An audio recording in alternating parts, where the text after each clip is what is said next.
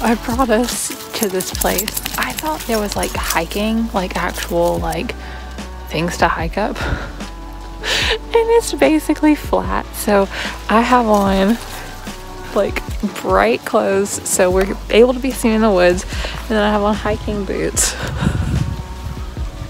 It is kind of flat. So that's okay though. It's still fun. Kirby's having a good time. That's what we were doing, but we went to a place we haven't been to in a long time, and I really thought for some reason that there was like hiking, like, you know, go up a hill. So there's not, but that's okay. But it's still pretty and it's peaceful.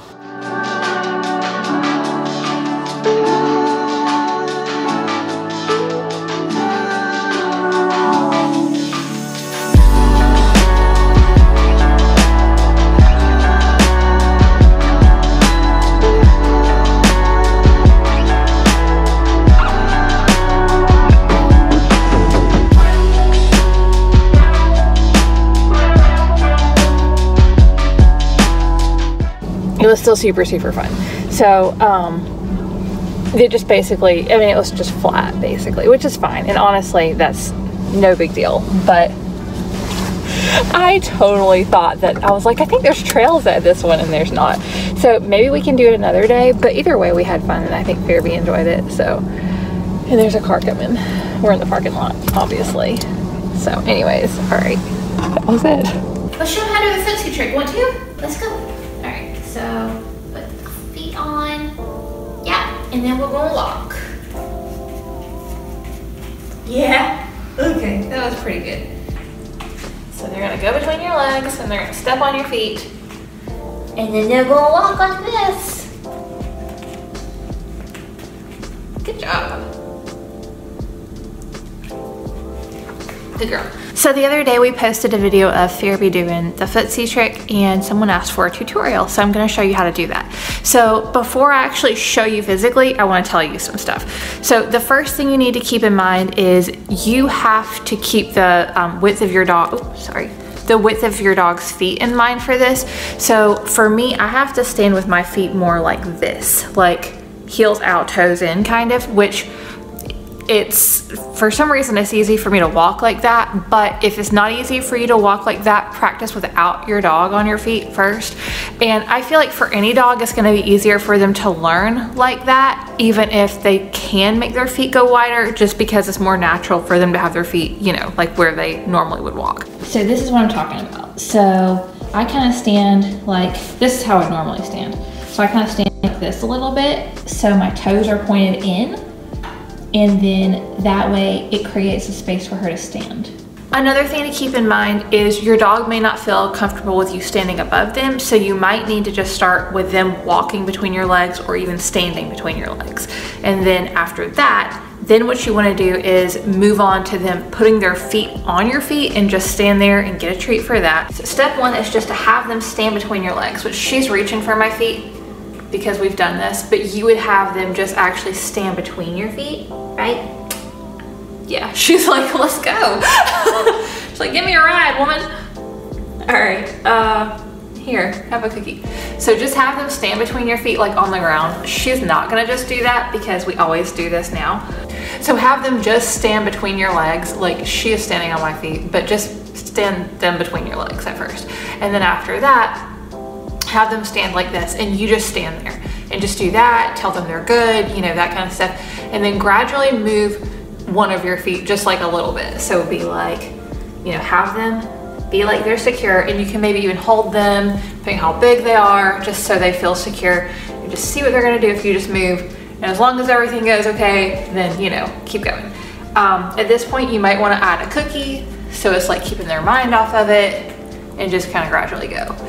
But you can go backwards, you can go frontwards, you can go all kinds of ways. Let's go. All right, so put the feet on. Yeah, and then we're gonna walk.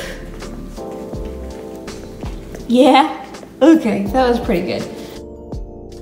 It's one of those things that it gets better with time, and Fairby won't just like stand between my legs now. She has to stand on my feet between my legs, which I don't really care, but it's hard for a demonstration. I can't really demo it to say like, just stand them between your legs, because she doesn't just do that. Now she just puts her feet on my feet. And you can see now I can have my feet more straight, where at first I needed to have my toes pointed in.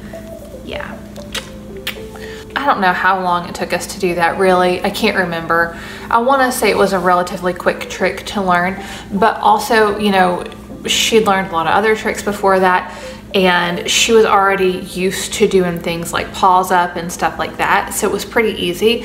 But you just kind of want to be consistent, and also anytime you're teaching your dog a new trick, it doesn't matter if it's this or anything at all, end with something they know. So always end on a positive note, even if it's like something simple like sit. So if they don't know a trick and you're teaching them something new, end with a thing they know and make a really big deal, like, you know, like it's a huge deal. Let me know if you have any additional questions, or if there's anything I could be more thorough on. I'll be happy to answer anything I can in the comments below.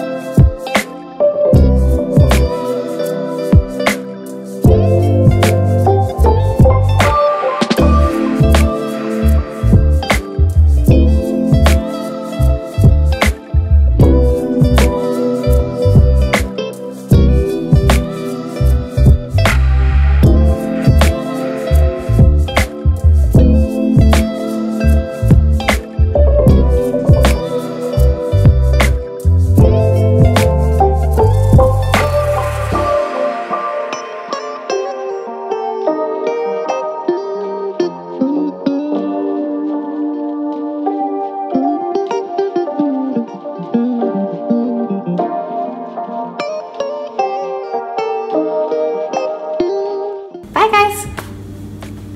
Was that good? Yeah? Okay, let's see what else we can do.